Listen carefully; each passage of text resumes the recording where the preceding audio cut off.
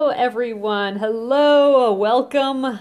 Happy Monday, everyone. How are you guys doing? Thanks for coming in, and thank you replay viewers for being here too as well. I'm gonna flip you guys around and we will get chatting. Hey there! How's your evening going, guys? Hey, thanks for coming in tonight. Hope you all doing well and hope you had a great Monday.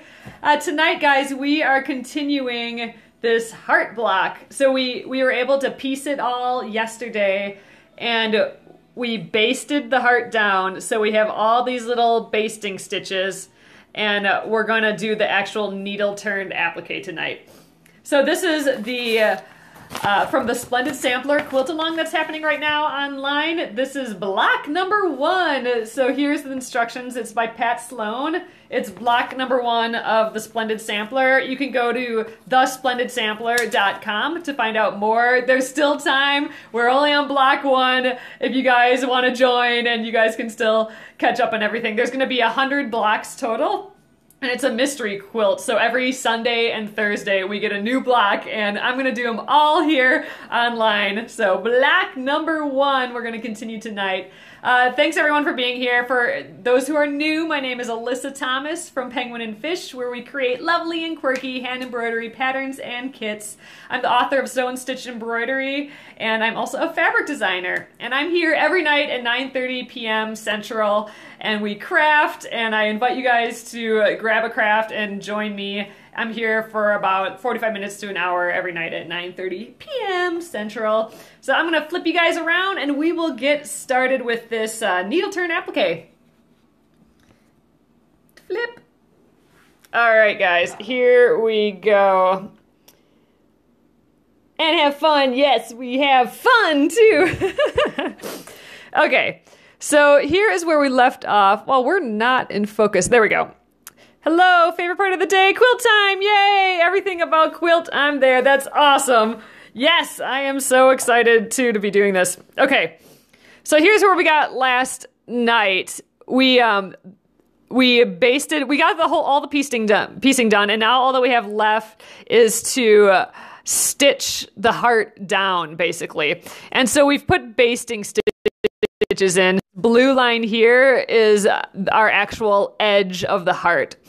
And so the part from here out is what we're going to tuck under. So that's the seam allowance, because we don't want a raw edge in this particular type of applique. So we're going to tuck that under and then stitch it to the back.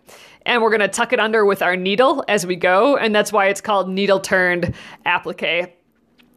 So an applique is just taking a piece of fabric and then stitching it onto the background fabric in some fashion. So that's what applique is, a shape that's stitched onto the back.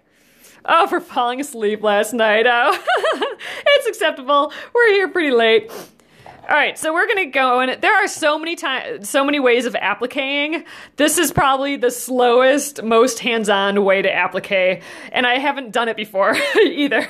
I've done maybe 6 stitches worth of this type of applique, and I thought, hey, this is a chance to give it a try. So there's gonna be more applique with some of these blocks that are coming, I think, and we'll try all sorts of different applique. So this won't be the only kind. But yeah, let me know what you guys are working on tonight, and we will get going. I just took a little piece of thread. This is kind of thin thread, and I'm using a thin needle too, because I don't want to poke big holes in the fabric. So I'm just going to tie a little knot on the end here. And let me know if you guys are doing the Splendid Sampler quilt along too.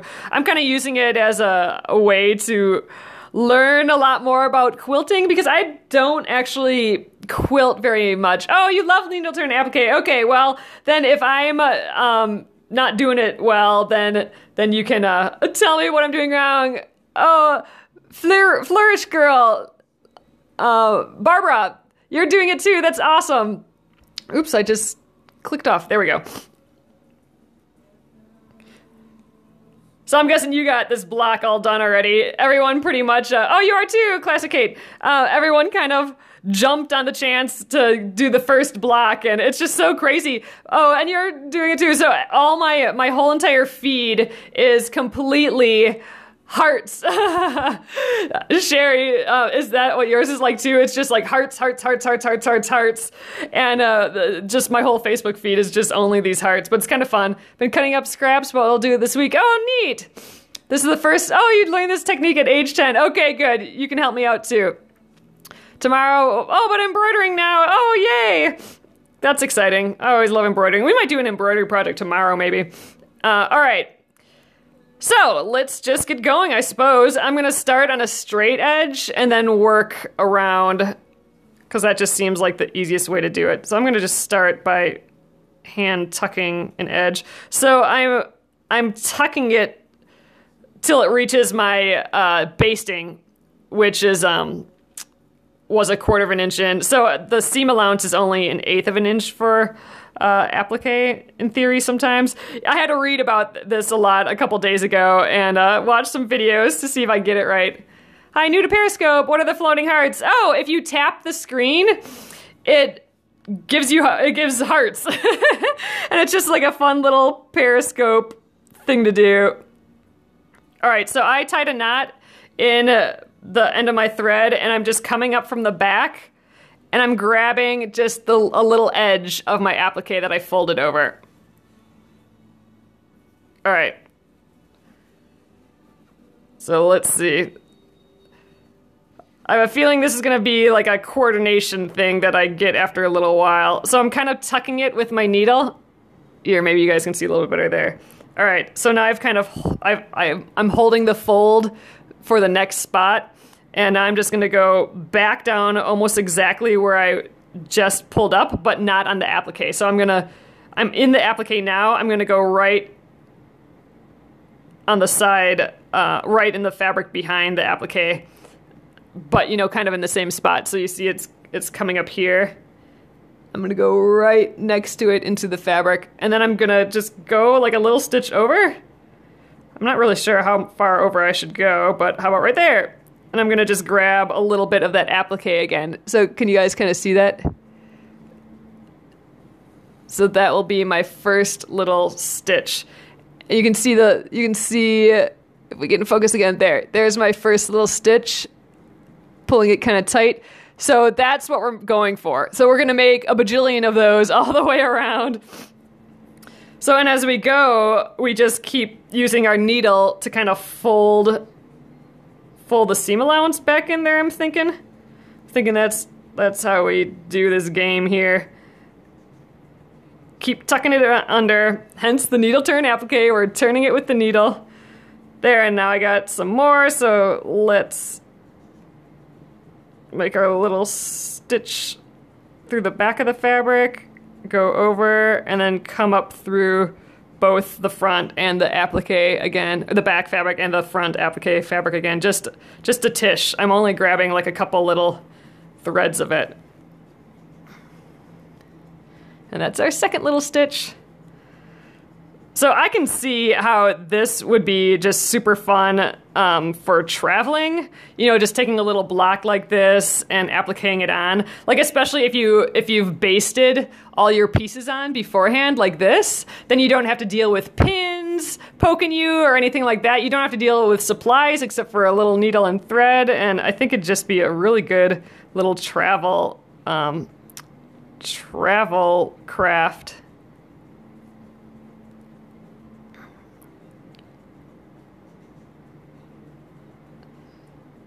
I'm thinking it'd probably get a little faster once you get used to it too.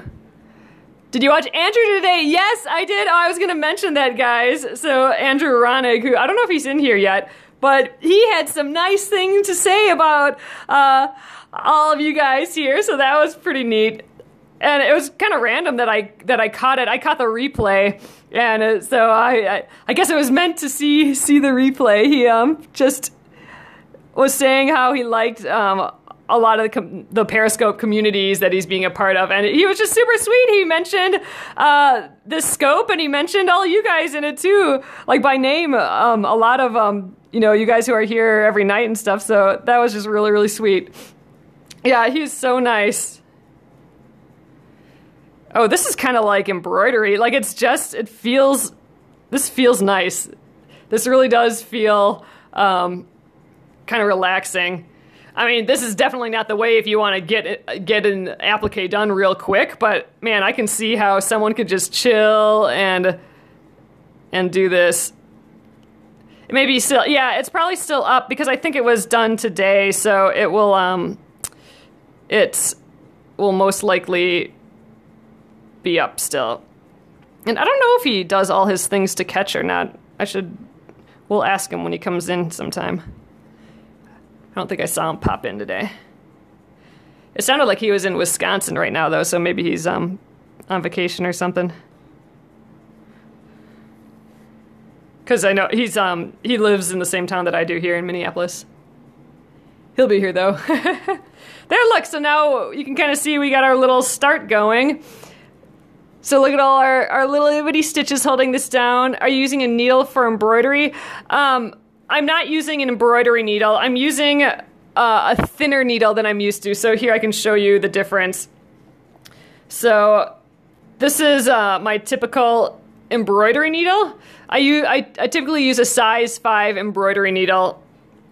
This is, I'm using just a normal, I don't know, I guess you would call it just a normal sharps, like a sharps needle, which is just basically a sewing needle. It has a smaller eye. You can see I don't need a huge eye because I'm using this thin thread, and it's actually a little bit thinner. I don't know if you can really tell. It's a hair thinner than the embroidery needle as well, so it will not put as big of holes in my fabric because I don't want big chunky holes in. A Milner, okay, a Milner needle.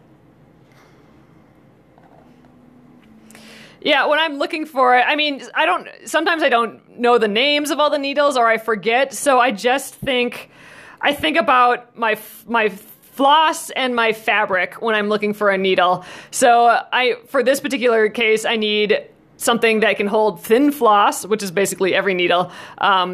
So a small eye is fine. I want something thin so it doesn't poke big holes in my fabric, and I want it to have a sharp point because I'm going through fabric. Sometimes you want a blunt needle, like if you're cross stitching or something like that, so it doesn't pierce the threads. I never remember names either. Yeah, I think English paper piecing use an 11. Yeah, a size 5 embroidery needle is it's kind of a fatter, I mean, it's not really a fat needle, but it feels maybe a little fatter than if you're used to sewing with these little things. I like it. I think it's a nice, good size, and for embroidery, it holds embroidery floss really well. And if you're stitching through like a muslin or something like that, it's kind of perfect. I like them. I think the eye is I like the size of the eye. But I have to say, I'm pretty relaxed doing this hand stitching. I can see myself wanting to do more of this needle turn applique. Like I'm feeling it in my fingers and my arms. I kind of like, it's just, when you feel something and it just feels, it like kind of resonates with you, I'm liking it. Same as a straw needle. I'm not sure what a straw needle is. Is that like for beading, like a beading needle? I know for beading you have very long, thin, flexible needles. This isn't a flexible needle, so you don't really want a flexible. Oh, for English paper piecing. I'm not sure. I don't actually do a whole lot of English paper piecing.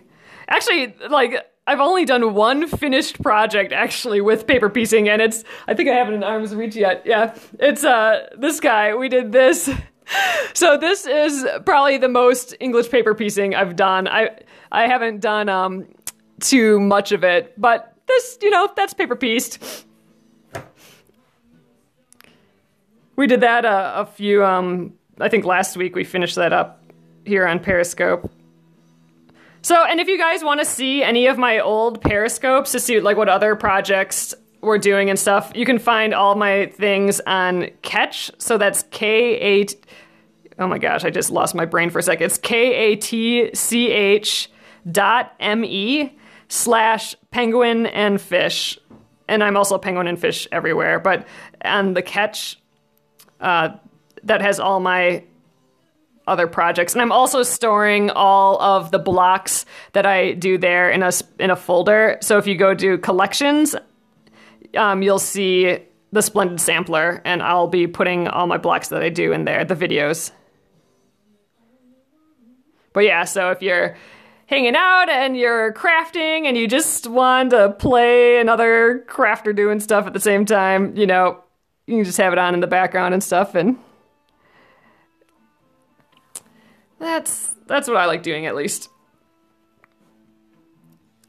I probably don't need to stitch this close to each other. I think I'm just getting into it a little. I can probably go a little farther apart and be just fine.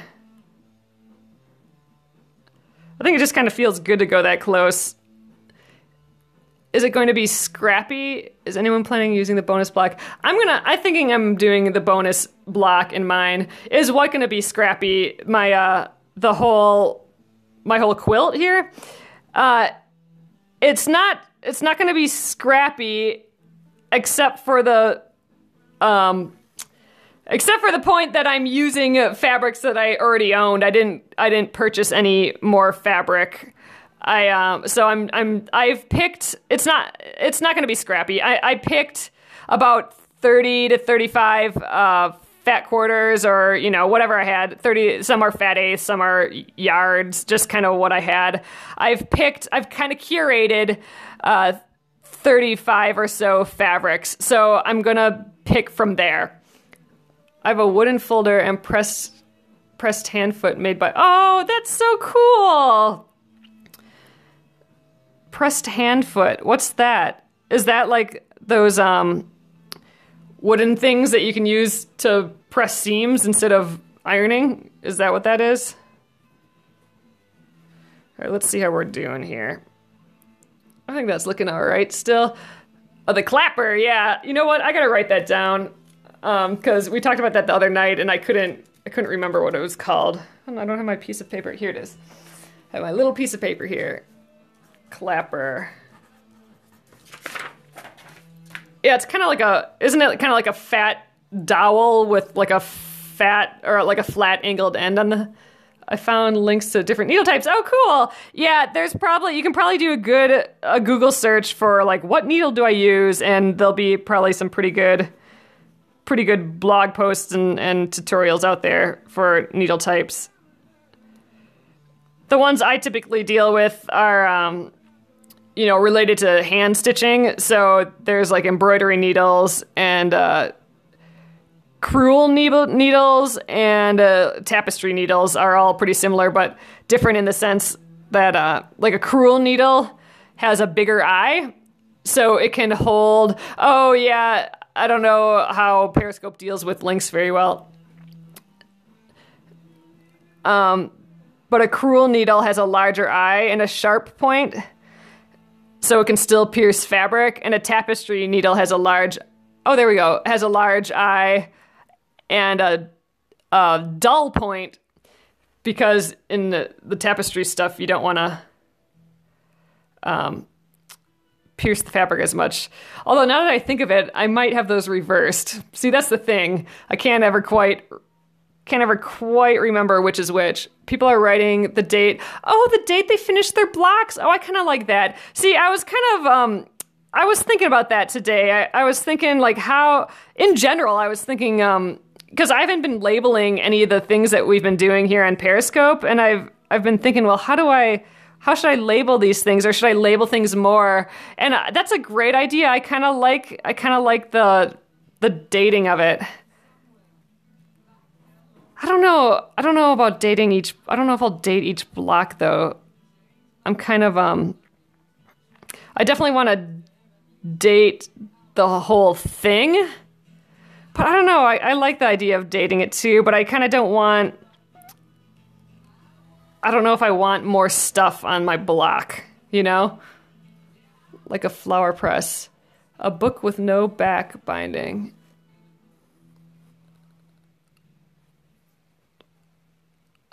I'm not sure what you're talking about. I'm trying to think. I must have missed something. So I'm going over these curves right now, and I'm having to really kind of pay attention to my curve, so it still feels like a curve. Oh, it didn't chirp. Ah. Check if you click my name. And it says, it says following, and then right after it has like a little bell. If that bell is crossed off, then I don't think it's gonna ding. So you can follow people without it dinging all the time if you have that turned off.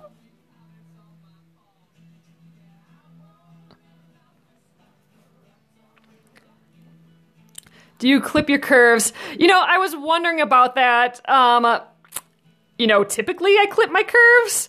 I did not with this, and I was thinking about that before we started the scope. I was wondering if I should clip the curves. So typically on a curve like this, you would clip in like little V's, so you're cutting out bulk before you flip it around, because it'll reduce the bulk in the seam allowance and it'll make a nicer curve. But my seam allowance is only an 1/8 inch wide. I didn't do 1/4 inch. And so I thought maybe I could wing it and not do that. I didn't get the notification for Andrew's because I didn't get the notification for his either. I just happened to turn on Periscope and notice that he was live, but he wasn't live at the time. It was once I got on, it was a replay. So typically I would clip these curves. Like if I were to make this into like a stuffed ornament or something like that, I would, if I'm sewing another piece of fabric to this, sewing around and then turning it inside out, then I would have clipped the curves. I'm going to snip this part though. I'm going to put a little, you won't be able to see because it's that blue color, but I'm going to put a little snip in there. So when I fold it under, it has its area to go. So usually on inner points like this, you put a little snip into it to the, close to the seam allowance edge, and on outward curves you put those little V clips in there. Is it difficult to do with a loop? I'm not sure I know what we're talking about there. A loop. What do you mean by a loop?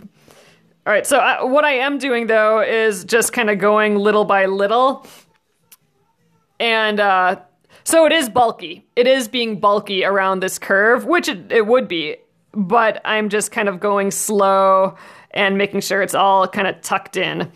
And I think that's just gonna work just fine. Making sure I put in enough stitches and everything so it's all held in there. I think if I had 1/4 inch seam allowance, I would I'd have to snip or clip the curves a little.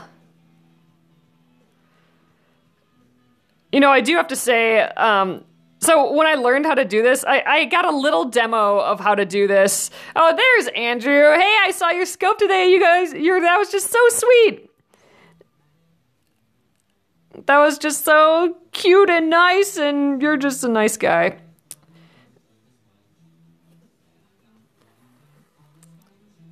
All right. Oh, so should I be doing this in a hoop? I don't think needle turn applique would be easier in a hoop because I'm really kind of manipulating the fabric. Like I'm kind of really getting in there, and I think a hoop would make it too tight. Oh, I have a good time with all you guys coming in here, so it is my pleasure to host this craft and chat and relax and that time here for sure. And I just think it's so cool that you guys come in all the time too. I so appreciate it. And it keeps me doing it for sure. All right, so working my way around this curve.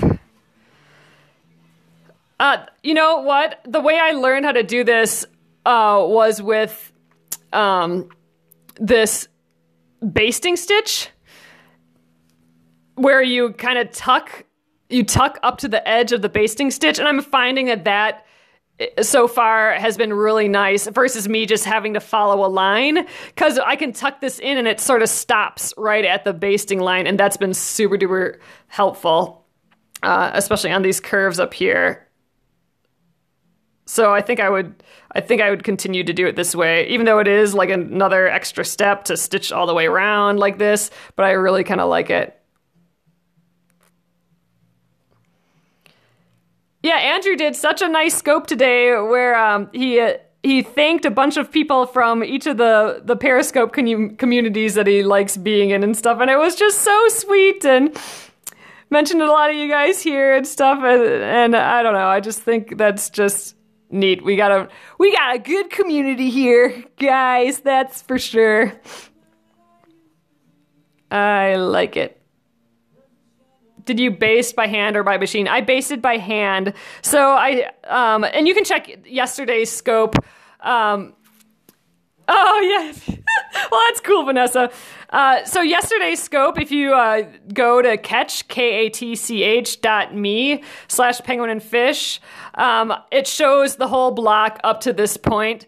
So what I did is I pinned it with a couple pins, then did this kind of just rough basting stitch. You know, it's not perfect. I just kind of estimated what 1/4 inch was all around, and did that pretty quickly. And then I was able to take the pins off. So now I'm able to really hold onto this without, and really hold, you know, I'm really using my thumb once I tuck the fabric under, when I turn the needle, or turn the fabric under. I'm really using my thumb to hold it there, and I don't think I'd be able to do that if this was in a quilting hoop or an embroidery hoop or anything. I really kind of like it this way. Although I suppose if it was in a stand, like where you don't have to hold the hoop and you can still manipulate everything, and I think that might work. But I don't know. It's working, I think, just fine without a hoop. This is actually really kind of relaxing. I'm liking this a lot. I've never seen applique in a hoop. Yeah, I haven't either. I think it would just get in the way, really. I've seen some hearts on Instagram. Yes, so that is that's another style of applique. That's what I'm saying. There's like so many different styles of applique. So in future blocks, we'll do some of those other ones. So, you know, there's raw edge applique, and that's this is a raw edge. A raw edge is an edge that isn't tucked under. So it's got the actual edge of the fabric. So we could have just left it like this and put a zigzag stitch all the way around, and then we'd be done. You know, I mean, we'd be done in 5 minutes, right? That's probably the fastest way. And then there's ways to elaborate on that where you put a stabilizer, like an iron-on stabilizer behind. So all you have to do is iron it down and then stitch a line around it, and then you're done. I mean, that's so fast either. Oh, there's PA Schultz. That's my mom. Yes, or a blanket stitch. So that, again, you fuse down so it's kind of in place, or you pin real well, or you baste like this. I mean, this is the traditional, way to do it. You baste it down like that, and then you can put a decorative blanket stitch by hand. There's another way to do applique where you put a tearable, like that you can actually tear, piece of fabric behind this, and you sew them together, and then tear the back, and then turn it inside out, and then it's kind of magically making this nice edge, and then you stitch it down in whatever way you like. There's all sorts of different kinds of applique, and we're going to play with a bunch of them. This type of applique I've been wanting to do for a while. I'm going to just put that snip in here because I'm getting towards the corner. I'm not going all the way to the seam allowance, but close. And this will just help. It'll spread apart when I tuck it under, instead of getting into like a tight bunch. I like the look of this the best. I feel like this just is so traditional. Like I feel like, I'm in, it's 1910 or something, and I'm in my farmhouse doing this, it just feels really good. It's actually a lot more satisfying. Oh, this is more my style. It's a lot more satisfying than I thought it was going to be. It really is. kind of relaxing doing all these little stitches. And this heart is pretty easy to do it with because it's got, you know, big arcs. Ooh, I'm having a little trouble with this little bit here. It's not a ton of pieces. It's one just big shape. So it's not too difficult to do it this way. And I've never done it this way before. It's fun. I usually err on the quick side because I'm usually, when I'm doing appliqué, it's usually for, you know, a project for a pattern or a magazine or something like that, and I need it done a whole lot faster than this needle turn. So I'll do the fusible a lot. And raw edge appliqué actually can be really fun and pretty too. I got this funny bump here that I don't want. I'm going to try and adjust that a little bit. This is because it got so bulky, this on the curve. Because curves, you get the bulk when you turn it underneath. So this probably would have been good for me to clip, but I'm gonna still try and just manipulate it a little bit. Oh, so did you finish? Sorry, I was kind of looking down that whole little bit. Did you finish your appliqué or your blanket stitch? Mine was pretty rustic. She's doing the whole thing with me here, so I'm pretty excited that Mom and I will both have our Splendid Sampler quilts. Are you doing 2 of them still, Mom? I know there was talk of her doing 2, but I don't know if she nixed that once she got started. But yeah, so I'm excited. So once we're done, not a perfectionist like my daughter, I'm getting it done. That's what I'm doing. I'm not being perfectionist. I'm just stitching. See, I don't think it's perfectionism. I just think it's once you have it's just learning. It's trying to figure out, okay, what's the easiest way for me to tuck this and hold this? And once you get that, then you just keep doing it. And then if you're doing the same thing over again, then your stitches are going to be the same, and your positioning of your hands and your needle are going to be the same, and that yields same looking stitches. That's what I think. Oh, so are you going to do a second one or not, do you think? I'm not doing a second one. I'm pretty, yes, muscle memory. There you go. I'm pretty, not excited is the wrong word, but I'm pretty surprised. There we go. I'm pretty surprised that I'm committing to this project, actually, because it's a pretty big project to commit to for me. But, you know, we've been doing these scopes and everything, and I'm like, you know what? I'm committed at this point, and we'll get it all done. We have other things to do here anyway. Yeah, how are we doing on time? So we're, you know, we might do this a little bit tomorrow yet because we're just still working on it here. And it's 10 already, so maybe I can pick up the pace. We'll see. We'll do a couple more stitches here. So I had to Google a lot on how to do this. Some tips and tricks. Like I'm like, what seam allowance do I use? And I learned that, and I have a quilting book that like an encyclopedia of quilting or whatever. And it said to use an 1/8 inch seam allowance. So that's how I figured out that. And so now here, someone had this whole swoop thing that you do in inner corners, like it's a windshield wiper. So we're gonna give that a go. Thanks for sharing this technique. Time to get kids together. Oh, thanks for joining me. Yeah, I'm excited to be doing this technique. I haven't done it before. I think it's kind of fun. Finished mine, but I wasn't typing or reading comments. Oh, congrats! That's exciting. So I just did like that little window washer thing that I read or that I watched a video on, and that kind of just tucked in this corner right away. So I suppose that's a pretty decent corner for this, I think. You haven't started anything yet? Well, Cora, there is tons and tons of time. You'll be fine. My hubby is watching the Grammys and I'm watching you. Perfect. Oh, that's so cute. You know, I can never keep track of when all that stuff is on, like the Grammys and all that. And even like all the debates and stuff too. It's just like, oh, there's another debate. Yeah, I forgot all about the Grammys. I know, right? That's me too, Kathy. All right, we are almost to this center little point.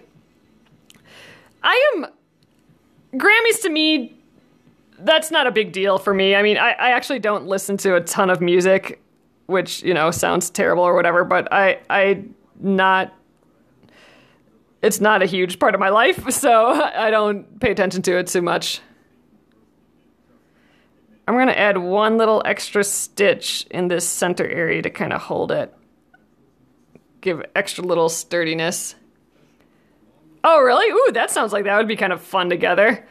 See, the thing is, all that stuff is on, like, my little Facebook feed afterwards, so I just watch the good clips on Facebook after. It's kind of what seems to happen now. All right, we are getting up into this other side. Yeah, I like quiet too. I mean, I'm trying to do a lot more writing. I know I've talked about that before. My word for this year is consistency, and the big thing I'm trying to be more consistent with is writing. So if your emails are getting answered a lot faster and I'm getting more newsletters out, it's because I'm writing. I'm writing more, and I'm just trying to stay consistent with that. And that I can't have any sound on at all. Like I have to shut my office door. I have to put my headphones on, and I don't listen to anything with the headphones. I just have them on. They're noise-canceling headphones, and I just wear them. Oh, you love my emails? Oh, thanks so much, Cora. That's really sweet. That's really sweet of you. But yeah, I have to have it all off. And then when I'm not doing that, if I'm working on something that I can just veg out on, then I'll have like a TV show series in the background or something that I don't have to pay attention to. But I don't know. There's something with music, when working with music, I don't like the time period of a song beginning to ending. It kind of makes me a little anxious when I'm working. Like it's not a long enough chunk. Oh, thank you. I'm so happy you like them. I have a really good time writing them, and I want to do a lot more writing of those. And it's been over the past years, it's been like the thing that always gets pushed to the side, and it's the thing that I don't want to get pushed to the side. So I've kind of made more of a commitment this year. I wanted something quick and affordable, so I got a new sewing machine. That's pretty exciting. This is my mom. I'm working on my mom's. If you saw last night when I was sewing, it's my mom's sewing machine from high school, mom, or college. I don't know if she's still in here. But yeah, so I have her old sewing machine, and it's awesome. I like it. It's a Sears Kenmore. I decided I hate the new Singers. I don't know much about any new machines at all. Don't like the new Singers. After high school, okay. She got it after high school. I want to make sure I'm getting this arc good. Okay. Oh, it was your Sears Kenmore that busted. Oh no. That's surprising. They're kind of is it like one of those all metal ones? Like, they're pretty hefty deals. That's no fun, though. That's the worst. It's the worst when you want to sew and then all of a sudden things go wrong and it's like, what the heck is going on? And you don't know if you just have to clean something or if it's whatever or if it's really actually something that's broken. So that's not fun. I have a sewing machine, one of those sewing machine vacuum replayer places. I have one of those. It's walkable, like it's within a mile. It's less than a mile. It's like 4 blocks away. I mean, I wouldn't carry my machine that far because that would be super duper heavy, but it's so close. So I after I've sewn for a long time and before big projects, like before the Splendid Sampler started, I brought it in just to get cleaned and all that again. And I did drop a huge shelf on it. Do I do Cora, yeah, do you do a lot of sewing? I dropped a shelf on it when, or I don't know, I just put too much stuff on the shelf and it broke a hole in the drywall. This was at our apartment before our house here. And a huge heavy shelf fell on top of my sewing machine. So now there's a big old crack in the top of the sewing machine, which sucks, but it still runs fine. It actually had a huge dent and wasn't running as well. And when he pounded out the dent, it got a little crack. But now it's good again. It just has some more wear in it. All right, yeah, I'm going around. This is the biggest arch part, and I can definitely tell that there is a lot of bulk that I'm having to tuck in. I'm really having to pay attention to the arc of my of this top of this heart here. So it's helpful to have this line here. So I'm really trying to follow my line that I drew on with water-soluble marker. So do you guys have more than one machine? How many here have more than one machine? It's kind of funny talking to sewers because it kind of looks like they all or sounds like a lot of them have more than one machine. Fell asleep if you go silent. That's okay. Oh yeah, I've kind of just been chilling here. How are we doing on time? Okay, it's 10 after 10. Clipping the curves helps. Yeah, I'm thinking clipping the curves would have helped a lot. I just thought, I have this 1/8 inch seam allowance. I wonder if I can just deal with it and not clip the curves. And so far, it's doing fine. But yeah, clipping the curves definitely would have helped. If I would have done a 1/4 inch, a 1/4 of an inch seam allowance, I would have for sure absolutely trimmed the corners. Or trimmed the curves, I mean. I did clip or snip, I guess. Snip the like the valleys and clip the curves. So I did snip this.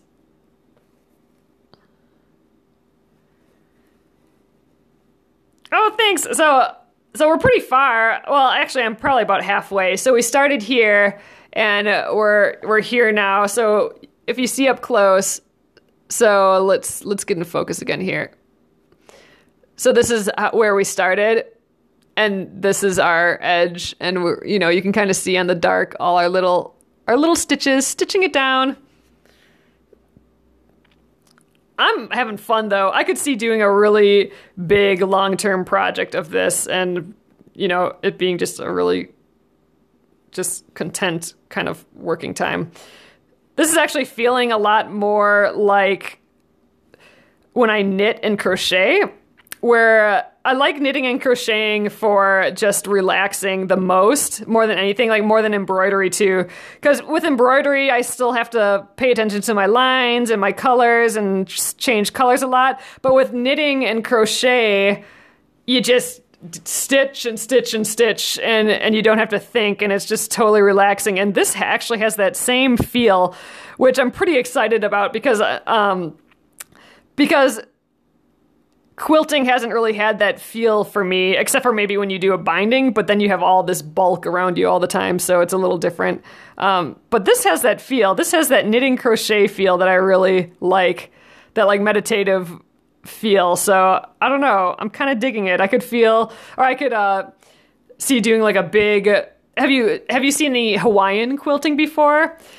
That's where it's kind of like how you'd make a snowflake where you make all the sections and you snip bits out of it. It's kind of like that, but a huge piece of fabric. So like a big white piece of fabric on a colorful background, or vice versa, but cut not like a snowflake, but you fold it up a few times and then cut all like a crazy, crazy, crazy design. And then you applique the whole thing on like this. Like, it's kind of crazy town. It's got to take years, I would think. But man, a big project like that might be fun. But I think I'll try more little projects like this first before doing, or I'll finish some of my other bigger projects. How about that? Spray basting. Oh yeah, okay, that makes sense. So we could spray baste it down too. I've never used spray basting. All that stuff that I'm putting, like, anytime I'm putting anything other than fabric on fabric, it kind of freaks me out a little. Like, I haven't done the glue basting. I know a lot of people like glue basting. I don't know. I feel weird. I feel a little weird about all that stuff. So, I don't know. I don't know if I would do glue basting ever. I'd give it a try. Use fabric glue stick. Oh, to baste your heart down. Oh, that's interesting. Huh. So, did you like it? I've never tried it before, the glue basting. It freaks me out, but, I was saying on here earlier, or like in earlier scope, like last week or something, that I should give that a try sometime. But I don't know. I don't know how I feel about it. But I'm sure it's one of those things that I give it a try and I'll be like, oh, I'm never going to go back. No way, no glue. So no glue for you. Kind of didn't like the finished look. Oh, because of the glue? Oh, that's interesting. Off super on fabric shop. You have appliqué glue. So could you just tell where it was glued down, kind of? Oh, that reminds me. Someone asked what I glued this to leather. I used E6000, that like super duper contact cement stuff. I mean, that you use for jewelry and stuff. It's probably way too intense for the purpose of that, but I didn't know what else would stick to leather, fabric to leather, and I had it on hand, so I used that. But yeah, I know a lot of people swear by doing the whole like Elmer's glue, or that special glue that's basically Elmer's glue, to baste everything. Works for me. Oh, to put together a quilt sandwich. Oh, that's interesting. Yeah, I don't know. I like my pins, my basting pins, and I actually really kind of like this basted edge here. I don't do a lot of like little basting like this, but this kind of called for it because, like I said, I'm tucking it under until it hits that basting stitch. And I've seen other people do needle turn where they don't do it that way. They just follow the line, and I think this way is nicer with this basting stitch. I don't like to use glue. Oh, sometimes it goes yellow. See, that's what I'm saying. Like, I don't know. Anytime it's not just fabric and thread and more fabric, it kind of freaks me out. Is it difficult to smooth with the spray? Yeah, see, that's the thing, too. Can you smooth it all out with your spray basting a quilt together, a quilt sandwich?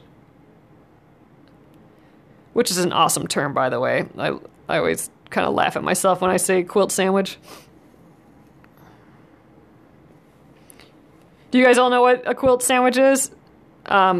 It's where it's that step before you actually quilt. It's when you're basically layering the 3 layers of a quilt. So the back of the quilt, the batting of the quilt, and the front design of the quilt.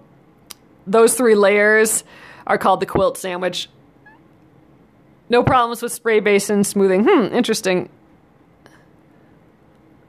Only because I mentioned it with my quilts. Oh, okay. Quilt sandwich. I'm having a little trouble with this curve. Trying to tuck this one under. There we go. We'll tuck a little further.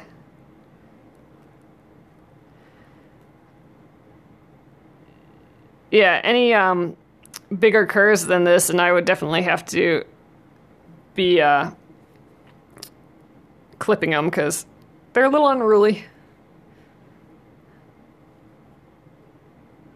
I got another little one of those funny points that I was dealing with earlier. I heard a blog where you use Elmer's glue if you can leave the stitching so long it can mold. Oh, really? Oh, see, I don't know. It's freaks me out.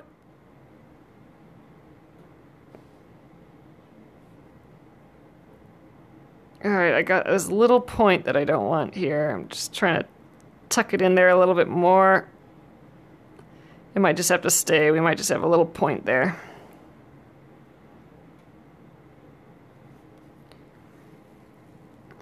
Bad for ozone. Ooh. The spray basting? Is that what we're referring to?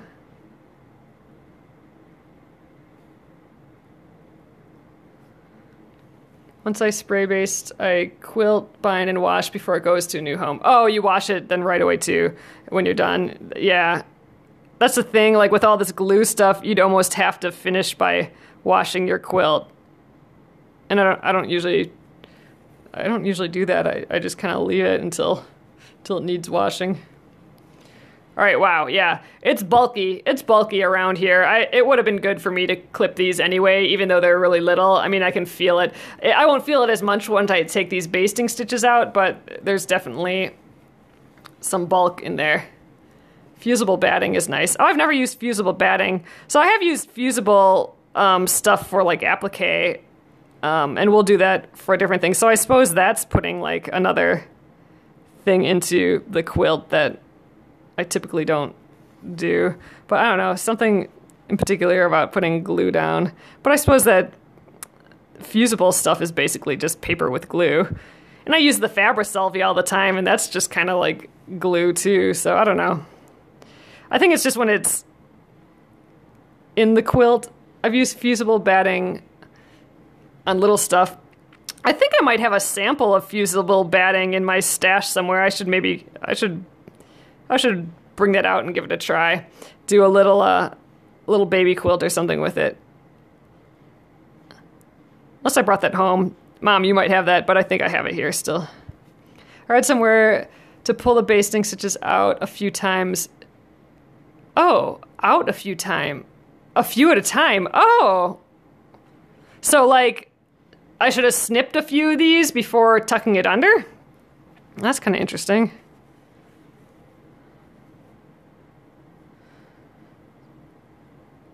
Yeah, I mean, I kind of like this idea, though, that I'm going right up to the edge of it. I mean, that's been kind of helpful. I just kind of push it down there. And I'm wondering if I'd lose that ability. We're getting there around this guy. Let's see, how are we doing? We're getting close to the end. We might, I'll keep going for a few more minutes here. Just keep going. Just keep it untied. Oh, and pull as I go along. Oh, well, that makes sense. I should have done that. If I do this again, I'll do it that way. That makes a lot of sense.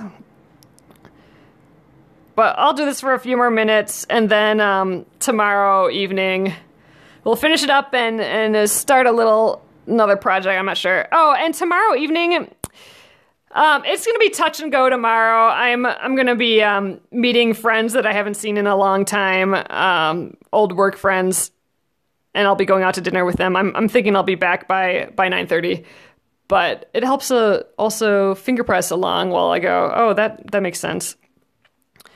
So I should be here tomorrow, but if I'm late or if I'm not here, then I'm still with friends I haven't seen in a while, so no, I cannot leave. Chances are I'll be here, though. Oh, it looks like we're starting to jitter a little bit, too, so I think I'm going to flip you guys around if it's still good to go yet.